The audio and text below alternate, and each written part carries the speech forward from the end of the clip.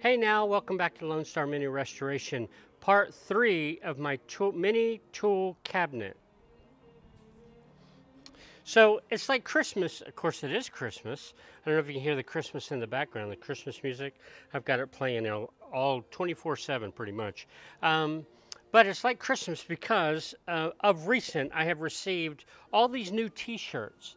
This one came from Mr. Paul Robson, along with a whole slew of, including a wheel for my pickup, all kinds of goodies.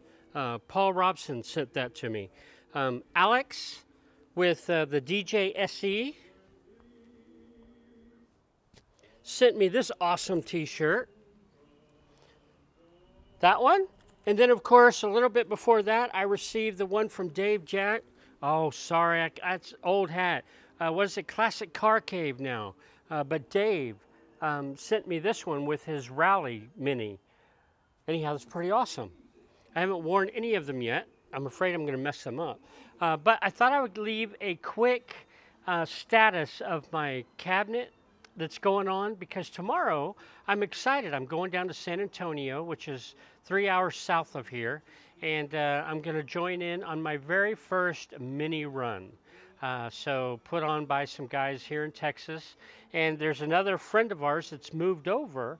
Well, I'm anxious to meet all these guys. One of them I've met, only one of them have I met.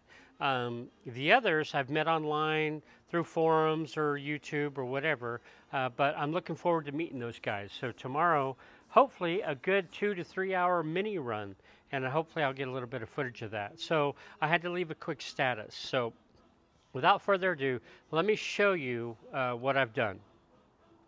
All right, right off the bat, if you can see, I don't remember what part 2 was. I have literally done something on this every single day for the last 2 weeks. But what I've done here is I have made the entire back out of one sheet of sheet metal. I didn't want any seams, so I measured 3 times before I cut anything. And as you can see, it covers the entire back end. This area here is open because there's going to be a retro stereo, a boombox in there, if you will. I now have power going. I have 3 outlets in it. There's one there that you can see. That yellow cord on the ground right there. Sorry, I can't see the screen. But anyhow, there's a yellow cord down there. And it is a retractable, that guy right there. It is a retractable extension cord. That guy is going to give us, basically it's going to supply the power. So wherever I'm at in the driveway, if I roll this out to wherever I'm working, I can extend that. It's a 30-foot extension cord. I can extend that out, and that'll give power to my entire tool cabinet. There's the other outlet right in there, right on that face in there. But so that is all these clamps that you see now is because I've applied liquid nails. So it is now permanent. So I hope, gosh, dear gosh, I hope that I don't have to modify anything else in here, because that now is now permanent. It's not coming off without massive work. All right, coming around to the front of the car. As you can see, the bonnet is up. I have hinges. Now, these hinges do not operate like I had hoped they would. They were supposed to be soft close hinges, meaning when you drop it, it just closes nice and slowly, and it doesn't do that. It basically stops everywhere I want. It does lift it. In fact, here, let me do that real quick.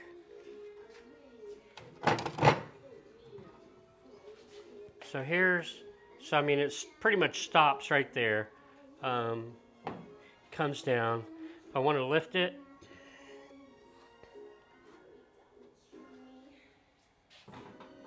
the 2 hinges lift it pretty much 90 degrees, which I like. Now, these 2 hinges were not designed for this application, but I made it work. Basically, I'm really proud. I'm not proud of my welding in here. I don't know how well this is picking up. Let me just come in. I am not proud of my welding. Where's the light? Do I have a light? Here. All right. So I'm not proud of my welding, and I've got to clean this up some more. This isn't even tight, But basically what I did is I added a plate, and on the top side of this plate, I welded 2 nuts. That way I can remove this at any time. I don't like sheet metal screws, so I didn't want to go that route. So I put 2 nuts on the top side. I can remove this, replace it, whatever. And then I welded this. This guy is actually welded at a bevel, so that it's a little bit more flush. And then, of course, I have had to, you see how it's attached to the cabinetry down there, but I have had to rework this cabinetry 2 or 3 times. And the main reason is because I didn't pick out my gas struts until way late in the game. And they take up so much real estate when they fold down that I had to basically cut my cabinet back. But everything's working. I mean, all my doors, everything I've got to paint. My storage space, I lost a little bit of storage space, but not bad. My drawers are still functional. I think I'm going to have to replace the bottom drawer because the slides are not working like I want it to. And the other thing that I have fiddled and fiddled and fiddled with getting the bonnet correct in relationship to the wings. Man, I have struggled with that big time. And it's still not perfect, and I'm still working it. However, it's good. The other thing that I did, let me come around here. Oh, the sun's bright. I can't see the screen of the camera on this side. The other thing that I did was, of course, I mentioned this. Inside this, I took a 30-foot retractable cable, and it's not designed to lay flat, but I built a little bracket in there and a box to house it. So this thing works beautiful. I am going to have to, I think I'm going to put a little bit of a notch here to clear the stop. Actually, I'm going to remove that stop. I don't like that. But the other thing that I did was I put pins in. I fixed the axles. Those pins right there basically keep the axle so that when the tires rotate, the wheel doesn't want to go in or out.